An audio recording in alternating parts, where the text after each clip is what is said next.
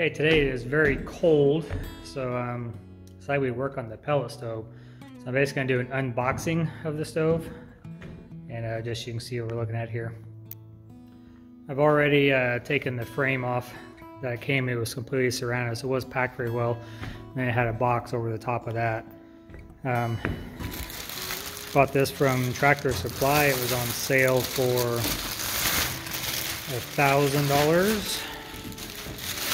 I think it was a Black Friday sale, maybe. First thing I noticed is it's black. Online it shows it being a gray. It said it was gray unpainted steel, and pretty clearly it's black. So that's a difference. We actually were wanting the unpainted version because we thought about actually painting it the way we wanted it to be. Right? You guys are going to put what, kittens and stars and plastic, or not plastic, planets all over it. Yeah. That'd be fun. So my understanding is that's some pretty heavy. This is probably, I don't know, 3 or 4 pounds. This would be the burn pot. So that's pretty deep.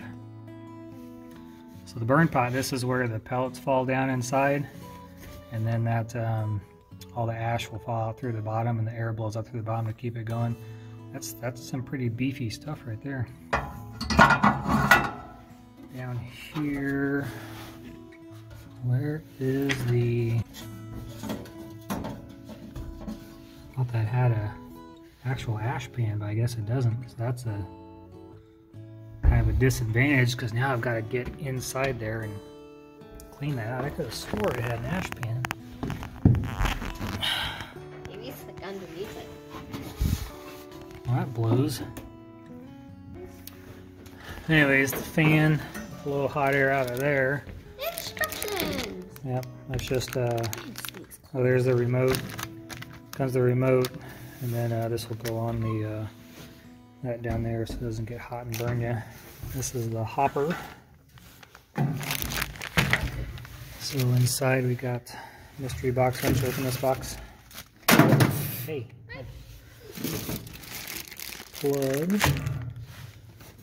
Mystery box number 2.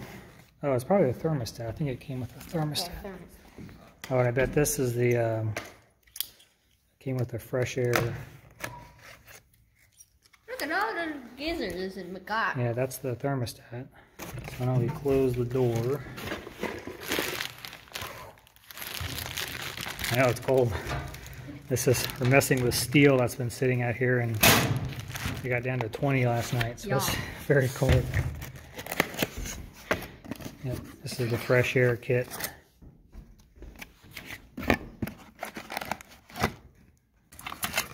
Comes with 4 ring things. These are pipe straps.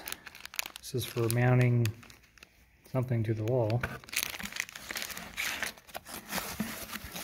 A box. Now this, oh, so this is if you don't use a fresh air intake to the outside, if you just want to have it cover up the intake in the back, that's what you'd use that for. And that's the piece that would go to the outside. So this would go in your wall, I believe. Another piece in here. Yeah, so I'm pretty sure this would sandwich in between your wall to make the connection to the fresh air outside. There's our mounting pieces for the thermostat. Instructions. More mounting pieces. And the thermostat. A little digital thermostat doodaddy there. So all in all, we bought this unit because it actually came with more stuff. It came with the thermostat, it came with the remote. Came with all that fun stuff. Came with the fresh air kit. So that's what we bought it. It's definitely a cheaper version, but there's the side information. So you got a heat exchanger fan, room fan, draft fan, auxiliary, on off, auger, delay mode. I have to read and figure out what all these exactly are. On the back side, There's my exhaust, there's my fresh air intake. And then I have an adapter that turns that into a 4. This guy right here. So this bumps up to a 4-inch. And then the reason why I did a 4-inch was because of my distance. If you're over a certain distance, you cannot use a 3-inch pipe. So I did bump up to a 4, so I figured I might as well do it down here instead of somewhere else in the line. And then here's my adapter to go from the 4 to the 6. And this, I'm still not 100% sure if that's exactly how this is supposed to fit in there. It seems like it should, you know, screw into the bottom or, you know, twist in like they usually do, but this just sits there. So I'm gonna have to see if that actually works. But it's 4-inch to 6-inch, and it said this is what I needed, but it doesn't exactly seem like it would work. See all those big gaps around there? Fill it in with hot glue. Yeah, that won't work. That's probably what I would do. And these sides, I know there's a way, so you take these screws off up there and down there, and the side panel, one there. Side panel comes off so you can get access to the inside to clean your fans and things like that, and do other maintenance. There's one, this panel comes off as well. This thing is heavy. I know, it's pretty beefy, isn't it? And hot and cold. Yeah, it's very cold. Well, I guess we're gonna have to buy an ash vacuum so we can get in there and vacuum out the ashes. I cannot wait to get this thing working. Yeah, it's pretty cold. So I've got hooked together a 14-foot pipe, that's what I'm working on now. So it's got some high temp silicone, putting around the seal here, and then marking on the pipe exactly where the end of the screw part stops at to make sure I get it in there all the way.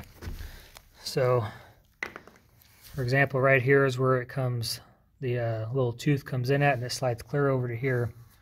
So I'm putting a line down so I know that I've got it turned all the way. These don't go in there very easily, so this way I know that it's 100% locked in place, and the silicone gives you your air seal.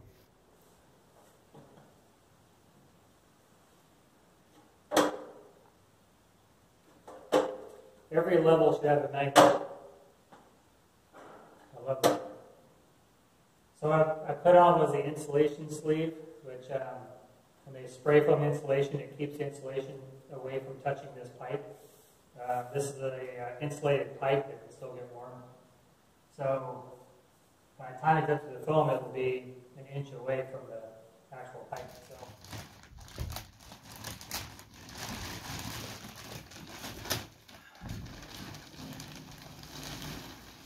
How much does this one hold?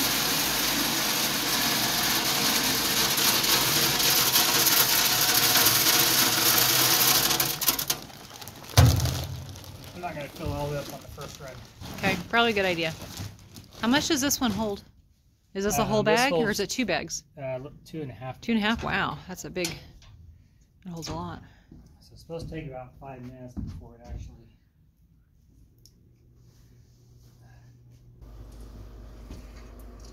Igniters on the lower left side. Oh! Oh, yep. It does a little cigarette lighter.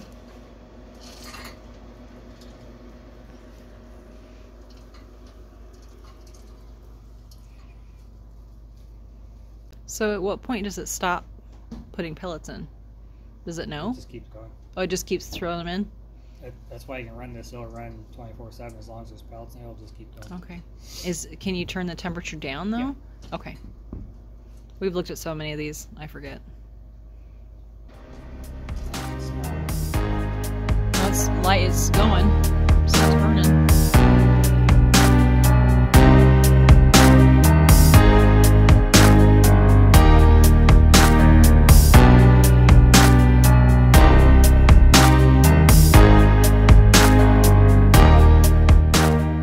So this has been running on our pellet stove down there for 3 days now. So 3 days this has been running, and I can put my hand on it and be just fine. I really thought when I came through this 45 that it would get hotter than this, but it's not. I really thought it would be hot, but now granted I'm only on, I think we've only burned it up to level 2 I know it does get hotter if you're on a higher level, but I have had it on 5 before just to test it and put my hand on the pipe, and although you could keep it on there for a few seconds, it would get hot. Maybe about 5-10 seconds you could keep your hand on there before it got uncomfortable, but you know, this right now just feels like a warm bath. So I'm not worried about any fire issues with this. This is forced air, so the fan in the pellet stove is pushing the air out and keeping it from really settling and getting really hot because the air is pushed through. There's my insulation shield. So what I did there is by the time it gets up to insulation, there's a good 1-inch gap there, and this is cold because there's outside air on the other side of this. So insulation wise, of course, I have, you know, somewhat of a gap here in my insulation barrier, but I mean, that's not down here. It's warm and this is cold, so not worried about any fire hazards or anything with this system. So we're gonna do a quick follow-up on our pellet stove here. So did the unboxing. We ran it over Christmas and just kept it on low for the most part, and it kept the this area about at 65. So right now we are on heat setting 1, which is low, and I do have a dedicated outlet just for the fireplace. We've been using it, you can see the extension cord, been using it for other things while it's been unplugged. And then I bought a ash vacuum to suck the ash out. But as far as this goes, you pretty much just leave it on auto. So if I do the heat range, up or down, that just changes the heating setting on it. So I can go clear up to 5 is the highest it'll go, and then 1 is the lowest. Like, so we've been keeping it like at 1 at night, and we may crank it up to 2. I think we did 3 at one point during the daytime. The fan, the draft motor and all that, and auxiliary I'm not even using, but like the fan, room fan and draft fan. So room fan turns your blower motor up, that blows into the room. Draft fan turns the fan up that blows into the firebox. Now if if it's on auto, these are just automatically set to work well. If you take the draft fan and turn it up too high, what will happen is it will burn all your pellets up faster than the pellets can fall into and your fire can go out. So they suggest just to leave these where they're at. Saying if you turn it down, you may not get enough burn in there, and it'll overflow and then knock it out that way. So looks like we're up to heating speed now. So you can see that flame's going pretty good. Pretty soon here it'll kick on the outer fan here in a minute. And it's not very loud. I mean, it's no louder than any other fireplace we've ever had. I've heard complaints, people talking about how loud these are. Okay, just heard the other fan kick on. One thing that did kind of throw us is the fan that runs the flame will kick on and off and on and off. So once it reaches the internal temperature, it'll just kind of kick the fan on and off, and then once the box up here gets hot enough, it'll kick on the fan for the room. So it's kind of a different, the normal fireplace where the fan's on and it just blows.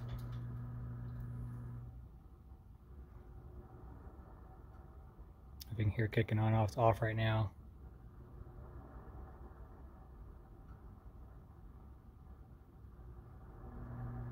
There it goes. So it's on for just a few seconds, and it turns back off. Here in a minute, the blower fan will kick on. Hopper wise, haven't really had any issues in here. One night it did go out because we put in 1 bag. This will take about, 2 bags. It says 2.5, but 2 bags is about all I really want to put in there. It'll drain down through the center and end up with a cone coming down either side. So what happened to us is that we opened it up in the morning because it had shut off about 4 o'clock. And you could see there are still plenty of pellets in there, but there's a hole down to where it was in the center because this isn't sloped steep enough to make sure that the pellets will actually flow down to the middle. So at night all we do is we just get in here and discover if we just push these up to the center like that, then it has more to draw off of. But Really, the sides should have been sloped steeper to make sure things flow down into the hopper better. But beyond that, I mean, I haven't had any issues with it at all so far. I don't think it's that loud. We went straight to a 4-inch pipe out the back. So this was a 3-inch to a 4-inch T, and this is the 4-inch pellet vent that runs up and out. So also, I can put my hand on this, and it's not hot. You know, if I'm on a 2 or 3 setting, I've tested, I put my hand on it and didn't feel anything at all. I mean, it's warm, but it's not going to burn you. We ran up to 5 once just to see what it was like, and that was to the point where I could put my hand on it for, I don't know, 5 seconds or so, and then it got too hot to leave on there. But the brackets that come with it, these pellet vents brackets, keep it off the wall as far as it's supposed to be. I put this vent in here because the idea was that I was going to put a blower on this to suck air back in through the bedrooms. So I have a vent in every bedroom, and this was supposed to pull the air off of it and back. Problem is, I don't think there's enough heat right here. You know, all the heat blows out the front, and there's really not a heck of a lot of heat in the back area. It just doesn't get hot back in here. You know, this whole top area stays cold. On the sides, it's not hot right now, so you probably can't see it, but you can definitely, you can see it right there. See this line? That's the box. That's the part where the flame is. That's the only part that gets hot, really, right there, and then the front of it. Everything back in here up to the top is cold to the touch. So there's not a lot of heat, you know, really coming off this to suck any heat back through that. So I'm still trying to figure out what I'm going to do there. One of my thoughts was that because this pipe does get warm over time, I can feel right now it's getting warm, is that I could actually have this suck up from the chimney space, the attic space, and suck down and then through, and this actually becomes the heating part at that point. So I may still try and use this somehow.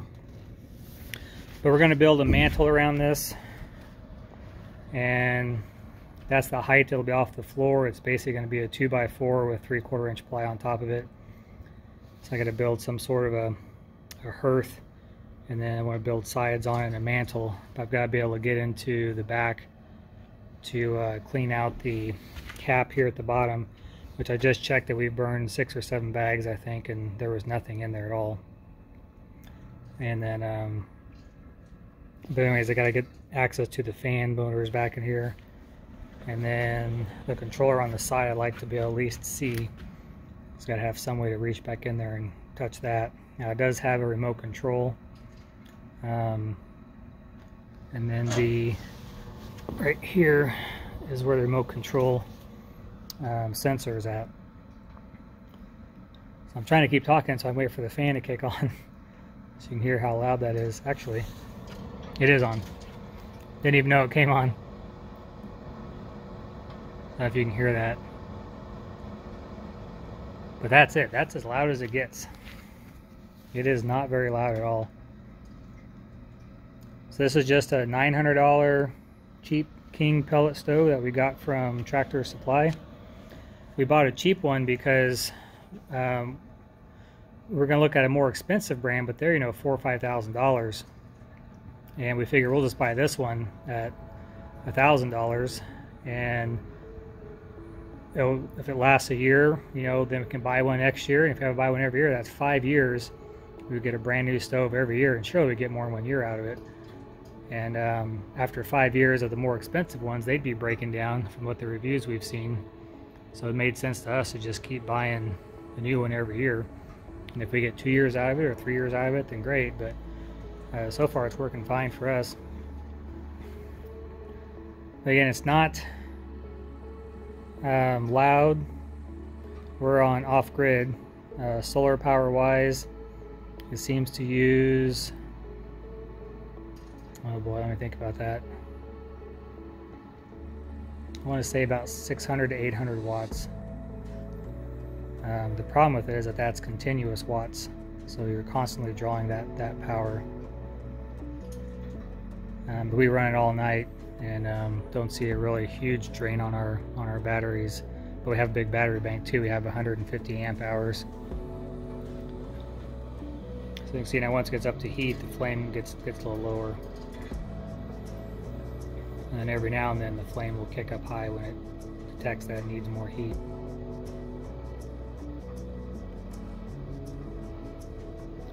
So anyways, I hope this helps some people. It was easy to install, easy to operate. Everything's working fine.